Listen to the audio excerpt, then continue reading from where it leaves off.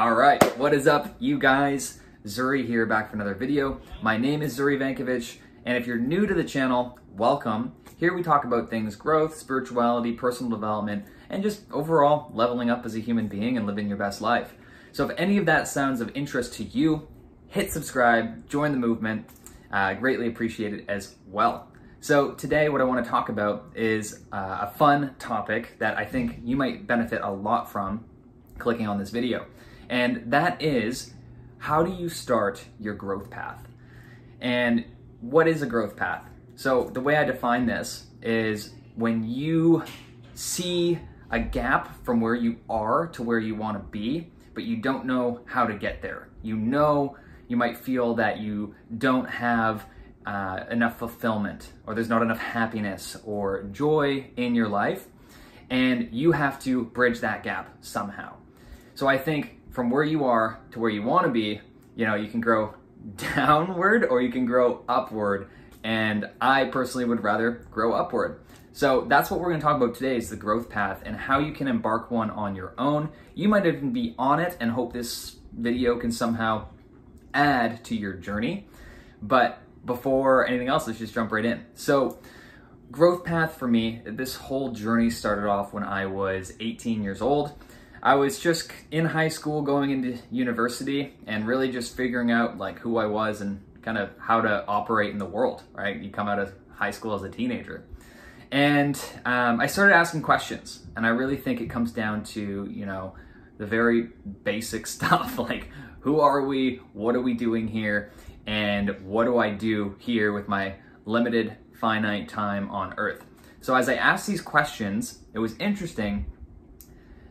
People, opportunities, and stuff would start arising, right? Because as soon as you put it in your awareness, it's going to start showing up. And so for me, that was my friend's mom handing me a book called The Alchemist. And most of you probably haven't read it, but there's a good amount that probably have. It's one of the most famous books by Paulo Coelho in the entire world. I think it's in like 60 different languages, like 100 million copies sold or something. It's insane. So if you read this book, it's about Santiago. And he's this little shepherd boy, and he has a dream, and the whole book is him starting to pursue this dream step by step, and opportunities opening up his way. So how this related to me is I read this book, and I'm like, wow, this is really interesting. You start looking for opportunities in your own life that is going to get you to the next spot, to closer to where you want to be. Now the thing is, the way the world operates, and the way God operates, is it doesn't always happen according to our plan. Sometimes it does when you work really hard and stuff, but a lot of this stuff is going to happen serendipitously. So I started this when I was, again, 18, and it's been an incredible journey since then. But a lot of what it took to get to each next step is a lot of faith, courage, and overall just not knowing how the next step was going to unfold, but being okay with it anyways and just taking that step.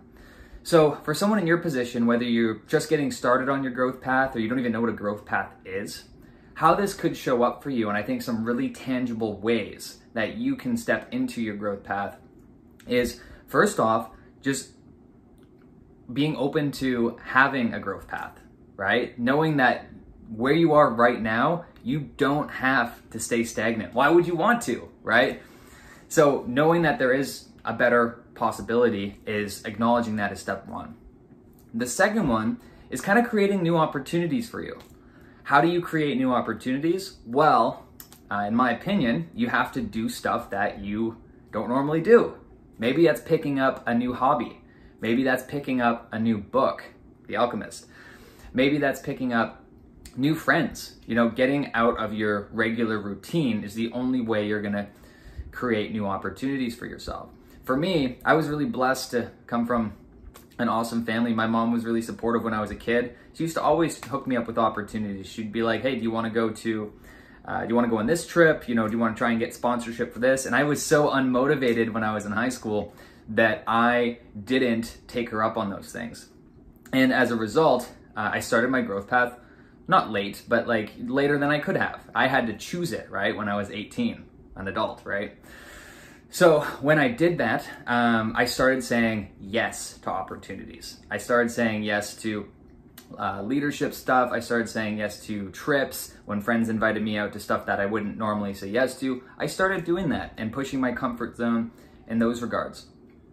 Another thing is reading books. I got into books not until I was probably 20 years old. I really started like actually listening and reading to books and starting to just expand my mind. When I started to do this and you actually start obtaining a lot of the knowledge in the book, you are going to start changing your thoughts, right? It's going to have an influence on you. And that can be a positive or negative, but a lot of the stuff, as long as it's personal development from trusted people, is going to influence you in a positive way. And when you have new ideas, those ideas can stir up new actions. And those new actions can cause new beliefs about you, yourself, and what's possible for you. So reading books is actually monumental if you want to be on the growth path. And along with that, consuming content, podcasts, YouTube channels like this. There's a lot of great people on YouTube as well for you to embark on this stuff. Another thing is travel. I started traveling when I was 17, 18, and you start seeing other cultures. You start seeing how the world isn't always how we think it is. The world is how we think of it through our three-dimensional perception, right? But when you start getting to other cultures and you start getting into other ways of the world, you notice how other people live. And we're like, wait, hey, everyone's not like me, Everybody doesn't think the way I think. Are my beliefs actually the right ones? There's so many ideas, there's so many beliefs out there. And when you get immersed in that in another culture, it kind of just expands your mind and it gets you thinking, wow, is my way of thinking the best way of thinking? Is there other better ways of doing this? And so travel has been actually the biggest thing for me probably, and seeing meeting people along the way, and you just grow as a human being and become more cultured. Another thing that has been huge for my growth path is making new friends, right? I still have a lot of my buddies from high school and my friends from high school. But another one, you have to change your environment. And if you change your environment, then you're gonna meet, again, new people, new ideas, new experiences, and that's gonna open up different avenues for your growth path. And that's been absolutely monumental for me. Taking little opportunities as well. Third year university, there's this leadership center.